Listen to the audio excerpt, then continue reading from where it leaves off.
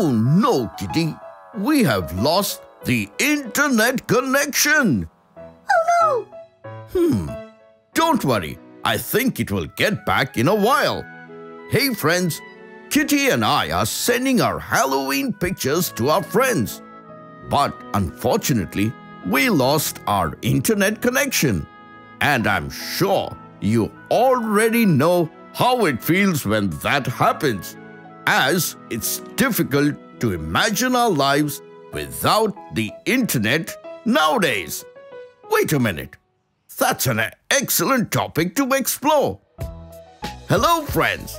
Have you ever wondered what the internet exactly is and how it works? I'm sure you did. So, by the time the internet reconnects, let's search the world of the internet and learn how it works. Zoom in! Well, when I was young, I believed that the internet was some magic trick created by a secret group of magicians, which makes it float through the clouds. But when I came across its actual definition, I understood that it is a network that connects millions of computers worldwide. But the important question still remains the same. How does this magic happen? Imagine you and your friend want to share a picture or some other essential document with each other. And to do so, the first thing you both will need are computers that are connected in a network with the help of the internet. Then, once you establish this connection, you visit the website using a browser. Log into your account, type your message, or attach the file you wish to send, and finally, when everything is done, you press the send button. And voila! It's done! Sounds easy, right? Well, what looked so easy at first glance has a complex system working behind it.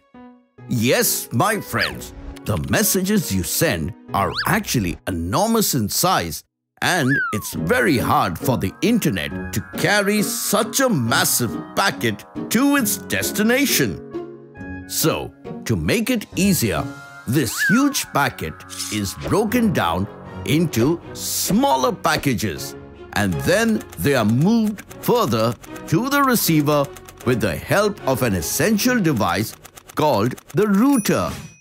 And what is a router? A router is a networking device that helps in the transfer of data packets between computer networks. In other words, from a sender to the receiver. But how? Well, it does with the help of an internet protocol or an IP address. Oh no! Now what's an IP address? So many technical terms. Oof! But let me explain.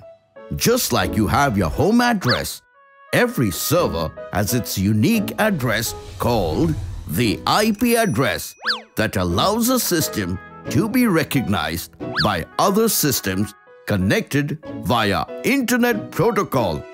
When the packets are received by the router reads the IP address information mentioned on the package and then sends it to the correct path to reach its destination by following certain rules.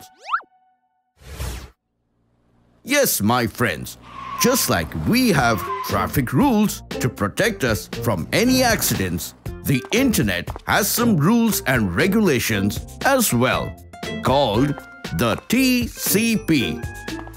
TCP is a set of protocols developed for the internet to get data from one network device to another. And by following these protocols, the data gets delivered in the best possible way to its destination without any problem and issues. When these packets finally arrive at the receiver's router, They are put together according to the instructions, and that's how your friend's computer receives your message. And believe me, all this happens within just a fraction of seconds. Isn't it really magical, friends? Trivia time! Did you know the first ever email was sent in 1971? Also, it is estimated that 4 billion out of the 7 billion people on Earth are already online. And thanks to the internet, you can see your most favorite show called The Dr. Binocs Show. Hope you enjoyed today's episode. Until next time, it's me, Dr. Binocs, zooming out.